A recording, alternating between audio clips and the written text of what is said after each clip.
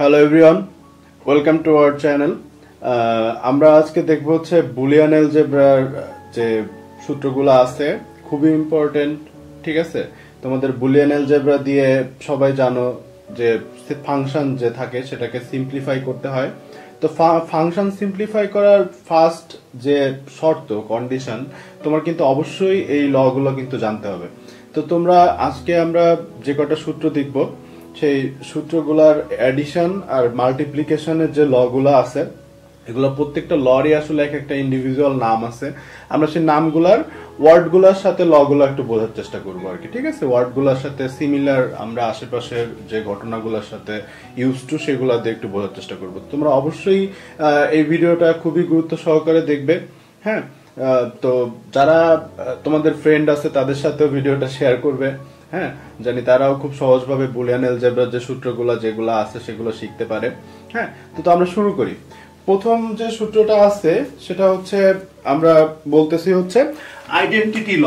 হ্যাঁ, তো আইডেন্টিটি ল আমরা কি বলতে পারি? আইডেন্টিটি ল হচ্ছে আইডেন্টিটি ল কি বলো? ল অফ এডিশনের ক্ষেত্রে আইডেন্টিটি ল হচ্ছে x প্লাস 0 ইকুয়াল টু হচ্ছে 1, আর ল অফ মাল্টিপ্লিকেশনের ক্ষেত্রে আইডেন্টিটি ল হচ্ছে x into 0 this equals to হচ্ছে কি বলো 1। মানে এই সূত্রটা হচ্ছে এডিশনের জন্য, এই সূত্রটা হচ্ছে কি মাল্টিপ্লিকেশনের জন্য। তাহলে এই লকে আমরা কি বলতেছি? এই লকে আমরা বলতেছি হচ্ছে আইডেন্টিটি ল আর কি, ঠিক আছে? আইডেন্টিটি ল। তো এখন তোমার এটার নাম আইডেন্টিটি কেন হলো? তোমরা অবশ্যই বাস্তব সংখ্যা পড়ছো, বাস্তব সংখ্যাতে কিন্তু তোমরা যোগাত্মক অভেদক গুণাত্মক অভেদক কিন্তু তোমরা পড়ছো, হ্যাঁ? তো সেই যোগাত্মক অভেদক গুণাত্মক অভেদক যোগাত্মক অভেদকে আমরা কি দেখছি? আমরা দেখছি হলে কোন সংখ্যার সাথে যখন আমরা 0 যোগ করি তখন আমরা সেই সংখ্যাটাই কিন্তু আমরা ফেরত পাই আর কি। আর দেখছি হচ্ছে কি যে গুণাত্মক অভেদক যেটা, যে আমি যদি যে কোনো সংখ্যাকে যদি 0 দিয়ে গুণ করি তাহলে আমরা কি পাই বলো? সরি, আমাদের এখানে হচ্ছে সেই সংখ্যাটাই আমরা অ্যাকচুয়ালি কত চলে আসে? 0 চলে আসে। ওকে, এটা হচ্ছে x, হ্যাঁ? মানে x এর মান যদি তোমার কি হতে পারে?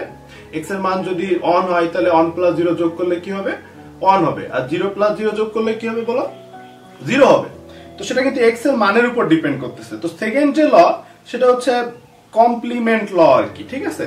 তো কমপ্লিমেন্ট ল কি বলো? কমপ্লিমেন্ট ল হচ্ছে x প্লাস x কমপ্লিমেন্ট। তো কমপ্লিমেন্ট আমরা এরকম একটা বার সাইন দিয়ে লিখি আর কি। তো এরকম কোথাও যদি আমরা বার সাইন দেখি তো সেটাকে আমরা কি বলবো বলো? সেটাকে আমরা বলবো হচ্ছে এটা যে কমপ্লিমেন্ট আর কি। তাহলে x plus x complement equal to কত বলো? 1। তো x plus x complement equal to 1 কেন হলো? আমরা এইভাবে চিন্তা করতে পারি, যেটা আমরা প্রবাবিলিটি দিয়েও চিন্তা করতে পারি, যে সম্ভাব্যতা দিয়ে, যে একটা ঘটনা ঘটা আর হচ্ছে না ঘটা এই দুইটার যে যোগফল, সেই যোগফলটা হচ্ছে কত বলো? 1, ঠিক আছে? তাহলে আমরা এইভাবে চিন্তা করতে পারি যে x এর মান যদি অন হয় তাহলে x কমপ্লিমেন্ট মানে x এর উল্টা যে ঘটনাটা তার মান তাহলে কত হবে? 0। তো তাহলে অন প্লাস 0 যোগ করলে তাহলে কত হবে বলো? অন হবে, হ্যাঁ? তো একইভাবে এই যে আমরা যে গুণাত্মকের ক্ষেত্রে মানে মাল্টিপ্লিকেশনের ক্ষেত্রে তাহলে আমরা কি বলতে পারি বলো? x ইনটু x বার। এখন তাহলে তোমরাই বলো যে এটা কি হবে? x into x bar equal to তাহলে কত হবে বলো? 0। আমরা অবশ্যই বুঝতে পারতেছি যে x এর মান যদি অন হয় x বারের মানটা কি হবে বলো? 0। তাহলে অন ইনটু 0 গুণ করলে কত? 0। আবার উল্টা জিনিসটা চিন্তা করলো, x এর মান যদি 0 হয় x বারের মানটা কত হবে? 1, ঠিক আছে? তাহলে 0 ইনটু 1 সেক্ষেত্রে কত হবে? 0 হবে। তো এই যে সূত্রটা, সেই সূত্রটার নাম হচ্ছে আমরা বলতেছি কি বলো? কমপ্লিমেন্ট। কমপ্লিমেন্ট ল, ঠিক আছে? এটা আমরা বলতেছি কি বলো? কমপ্লিমেন্ট ল। এটা হচ্ছে আমাদের কি ছিল? আইডেন্টিটি ল। তাহলে আইডেন্টিটি ল কি বলো? x প্লাস 0 ইকুয়াল টু হচ্ছে x, R x into 0 equal to হচ্ছে কত? থার্ড লটা ছিল হচ্ছে আমাদের আইডেম্পোটেন্ট ল, ঠিক আছে? তো আইডেম্পোটেন্ট লটা হচ্ছে কি দেখো, যে আমরা যদি সেম সংখ্যায় যদি বারবার যোগ করি x প্লাস x, ঠিক আছে? x plus x equal to হচ্ছে কি বলো? x plus x equal to হচ্ছে xই, আর x ইনটু x মানেও কিন্তু হচ্ছে কি x into x into equal to হচ্ছে কত বলো? x। মানে x এর সাথে x গুণ করলেও আমরা কি পাবো বলো? x পাবো। x এর সাথে x যোগ করলেও আমরা আসলে কি পাবো বলো? x পাবো। তো এটাকে আমরা কি বলতেছি? এটাকে আমরা বলতেছি হচ্ছে আইডেম্পোটেন্ট ল, ঠিক আছে? তো সেই আইডেম্পোটেন্ট লটা তাহলে কি ছিল? আইডেম্পোটেন্ট ল ছিল হচ্ছে x plus x equal to x R x into x equal to হচ্ছে কত x। তাহলে 4 যে নাম্বার 4 যে লটা ছিল সেটা হচ্ছে আমাদের ডমিন্যান্ট ল। এটার নাম কেন ডমিন্যান্ট ল হলো, তো আমরা সেই ডমিন্যান্ট ল নাম হওয়ার রিজনটা আমরা একটু বোঝার চেষ্টা করি আর কি। তো ডমিন্যান্ট ওয়ার্ডটার সাথে আমরা কিন্তু ডমিনেট করা বলে, কিন্তু মানে একজনের উপর আর একজন প্রভাব বিস্তার করে তার উপর তার কোনো ঘটনাকে প্রভাবিত করা আর কি, তো সেগুলোকে আমরা ডমিনেট করা বলি আর কি। তো ঠিক একইভাবে দেখো যে x plus 1 this equals to হচ্ছে কত 1। তো আমার x এর ভ্যালু 1 কি 0 তার উপর কিন্তু আসলে ডিপেন্ড করতেছে না। 1 এর সাথে আমরা যখনই কিছু যোগ করি না কেন সেটা কি হয়, সেটা হচ্ছে অনই হয় আর কি, ঠিক আছে। তো এখন এরপর তাহলে মাল্টিপ্লিকেশনের ক্ষেত্রে এই সূত্রটা তাহলে কি হবে বলো, x into 1 this equals to হচ্ছে কি x। তার মানে কি দেখো যে আমার কিন্তু এখানে x এর উপরই আসলে ডিপেন্ড করতেছে। x এর মান যদি 0 হয় আউটপুটে কি হবে 0 হবে, x এর মান যদি 1 হয় আউটপুটে কি হবে 1 হবে। আমরা বুঝতেই পারছি 1 এর সাথে যাই গুণ করি না কেন সেটা x ই হবে আর কি, ঠিক আছে। তাহলে কিন্তু আমার 1 এর উপর কিন্তু কোনো ভ্যালুটা কিন্তু ডিপেন্ড করতেছে না, শুধু x এর মানের উপরই কিন্তু ডিপেন্ড করতেছে।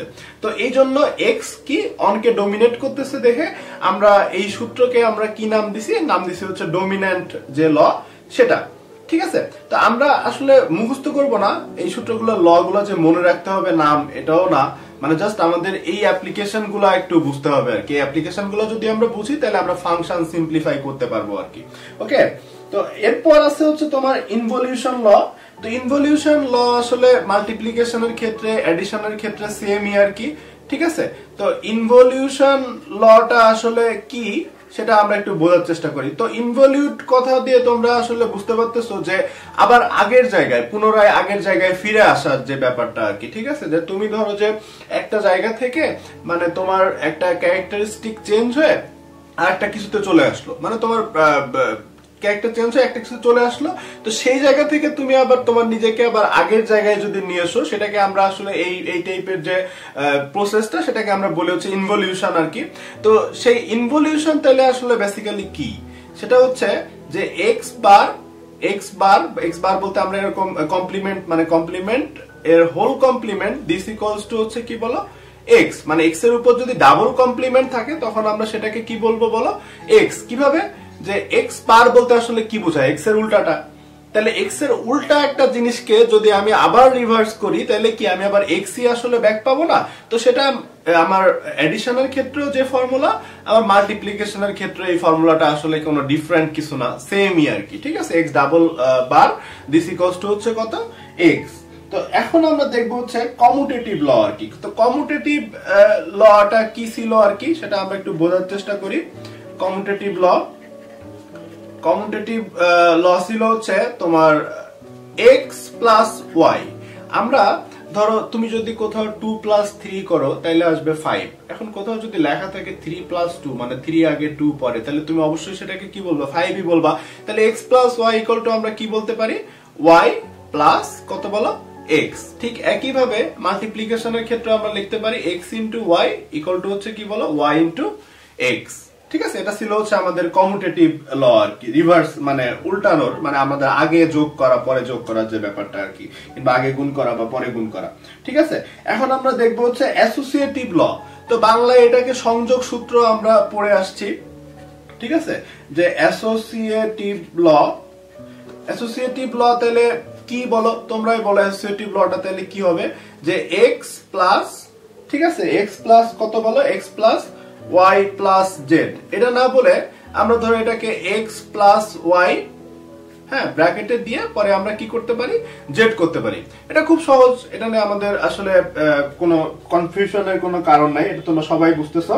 তো এরপর হচ্ছে যদি x ইনটু, তাহলে গুণের ক্ষেত্রে সূত্রটা কি হবে বলো, x into y into z, yz ব্র্যাকেটে x হচ্ছে তার সাথে মাল্টিপ্লাই।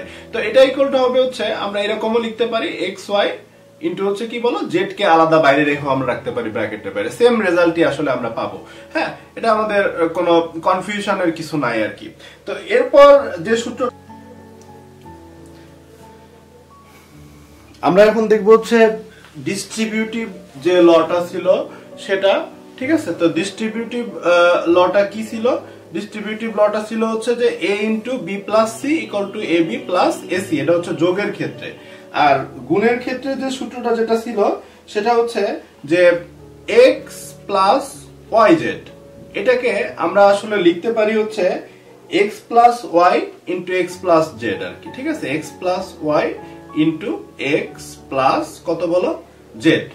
ওকে, তো এটাকে আমরা কি বলতেছি, এটাকে আমরা বলতেছি হচ্ছে ডিস্ট্রিবিউটিভ ল আর কি, ডিস্ট্রিবিউটিভ ল। ঠিক আছে, আমাদের লাস্ট যে লটা আছে এটা হচ্ছে খুবই ইম্পর্টেন্ট। ঠিক আছে, আমাদের ডিমর্গানের যে লটা আছে সেটা, তো ডিমর্গানের ল কিন্তু আমাদের ফাংশনে মানে অলওয়েজ আমরা কিন্তু দেখছি, আগের যে ভিডিওগুলো আমরা দেখছি সেখানে আমরা খেয়াল করছি যে ডিমর্গানের ল কিন্তু আমাদের খুব র্যান্ডম ইউজ হয় আর কি, মানে যে কোনো জায়গায় আমরা আসলে ডিমর্গানের ল ইউজ করি আর কি। তো এই সূত্রটা তোমাদের অবশ্যই অবশ্যই মনে রাখতে হবে এবং একটু বুঝে বুঝে মনে রাখতে হবে। সেটা হচ্ছে কি, যে যোগের ক্ষেত্রে সূত্রটা হচ্ছে যে x প্লাস y এর হোল কমপ্লিমেন্ট, এটা ইকুয়াল টু হচ্ছে x complement into y complement, এটা হচ্ছে আমাদের এডিশনের ক্ষেত্রে সূত্র। ঠিক আছে, আর মাল্টিপ্লিকেশনের ক্ষেত্রে যে সূত্র সেটা হচ্ছে যে x y এর whole complement, x into y এর whole complement this equal to হচ্ছে x কমপ্লিমেন্ট প্লাস কত বলো y কমপ্লিমেন্ট। ওকে, তো এই সূত্রটা হচ্ছে সবচেয়ে ইম্পর্টেন্ট, তোমরা এটা একটু মাথায় রাখবা।